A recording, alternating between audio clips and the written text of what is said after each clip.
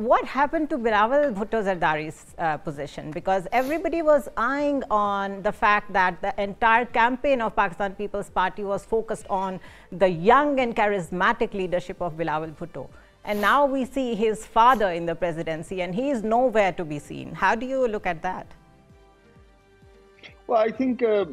Zardari is weighing the role of Bilawal very carefully. He's the candidate for the prime ministership. That much we are clear, and they've also said it repeatedly. This time around, that was not happening. So it was a difficult choice, and I think Zardari Saab probably also feels that he shouldn't get Bilawal into the position of the prime minister at a time where the situation is probably the most difficult that we've seen in decades. So he would probably not want to put him in such a precarious position. This time around, of course, if he negotiated really hard, he could have found a space one way or the other for Bilawal to become the prime minister. But I think he probably calculated, and so did other people in his party, that this was not the way to launch him into the prime minister's office. So waiting another term, waiting another couple of years, we don't know.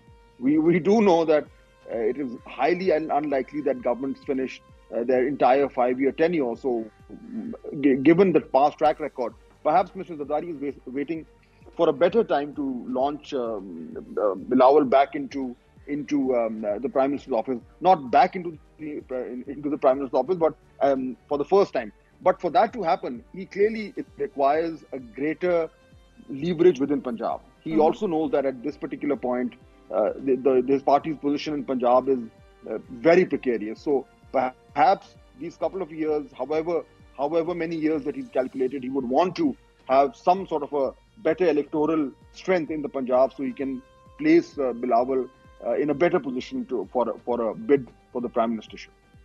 Okay, so coming back to the real wheel that has to be pushed, which is IMF. There are imminent decisions to be taken by this government now, and there are no ifs and buts involved. The government is going to IMF, Mr. Malik, and IMF has very clearly stated what they want: broaden the tax base and don't tax the rich, the poor only, the salaried class only, energy sector reforms, institutional governance, and anti-corruption. This is a massive agenda from IMF. Do you think the two parties are going to share it? Just one comment before that about what Fahd said. I think I totally agree with him. This would have been the worst time to push Bilawal into the Prime Minister's office. All the toughest economic decisions have to be taken and everything, and he's just waiting silently in the wings. In the PDM government, I think Zardari made a brilliant choice to make him the foreign minister. He got a world exposure, he played on the bigger stage, and now he can easily wait, whether it comes 3 years down the road or 5 years down the road. I think that's a brilliant strategy for him.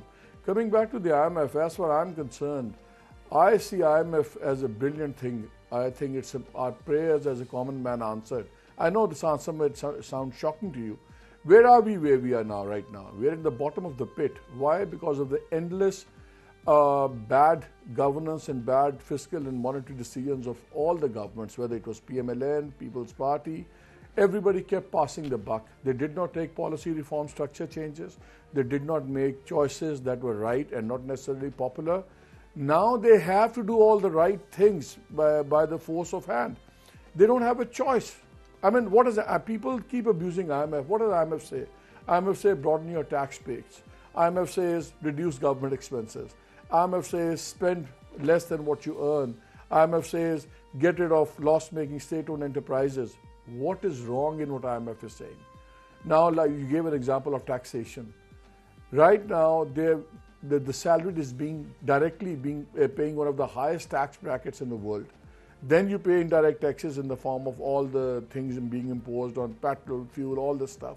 So it's a very unfair tax regime. Government itself says over 800 billion a year are being lost through tax collection frauds. Right. You're losing you have trillions, everything. So IMF has to come in, and I think IMF just might save this country.